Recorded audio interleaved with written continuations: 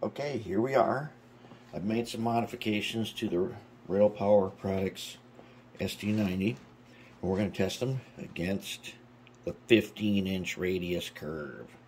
Because, you know, we got to have them be able to go around 15-inch. First time I put them on there, couldn't make it. Too long. But now I made some modifications. Let's check them out.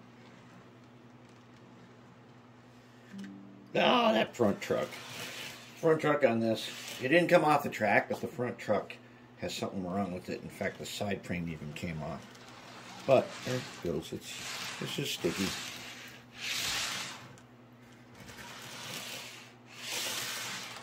There we go. So, what modifications did we make?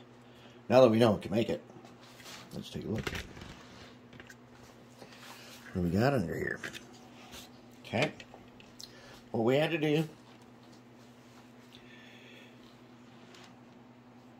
we need to make these here.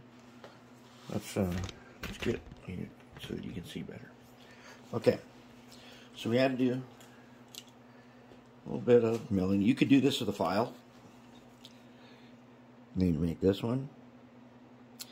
This right here is, there's a sharp point there.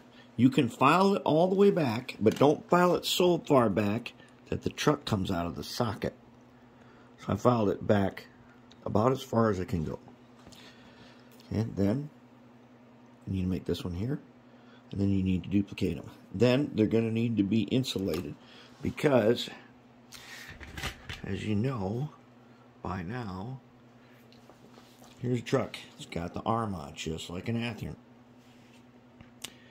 That arm could touch the side of the frame. Now, with the modifications I made on this one, it probably can't, but just in case, we're going to put some liquid electrical tape there. It'll be fine. It'll work great.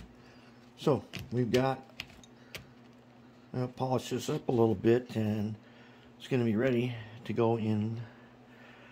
And I think I'm going to do a nice, I think this one's going to have to be a gloss black.